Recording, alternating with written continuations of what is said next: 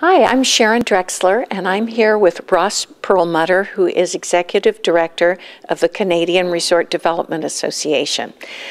Ross, what do you think with the softening of the economy lately? In your opinion, what do you recommend that resort developers or prospective developers do to brace themselves, to prepare for this softening?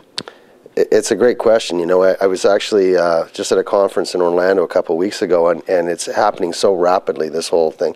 And my point then and my point now is, as much as there's a financial crisis, it's the crisis of confidence that terrifies me more, because the economy can change tomorrow, but as long as consumers believe that there's a problem, it's not long before marketers believe there's a problem and the front-end sales staff believe there's a problem.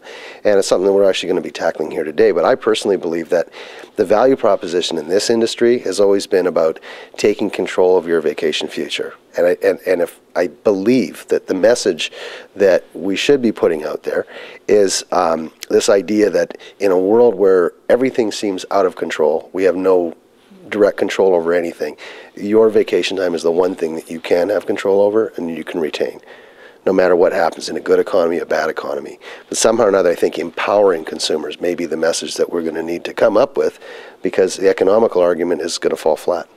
Well, that's terrific. That's a great answer, Ross. And also, as far as suppliers are concerned, how can they get involved and serve the shared ownership market?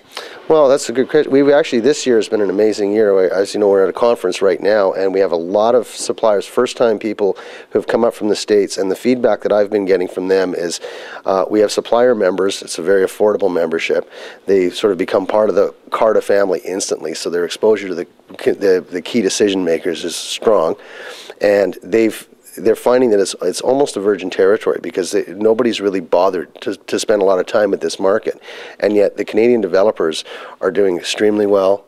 You know, they're not really subject to the same credit crunch that's happening in the States, and they're finding very receptive ears out there in the conference today. Well, that's great. Yeah, it's a great exhibit, and this has been a great meeting. Ross did a terrific job in organizing this whole thing. And thank you for having a spot for Resort Trades and AskMando.com and Management and Operations. Thank you so much for your support. We're big fans of AskMando, and we're big fans of the Resort Trades, obviously. And I honestly can't say enough about how much I appreciate the ongoing support that you've given us. It's meant a lot to me. Thank you very much.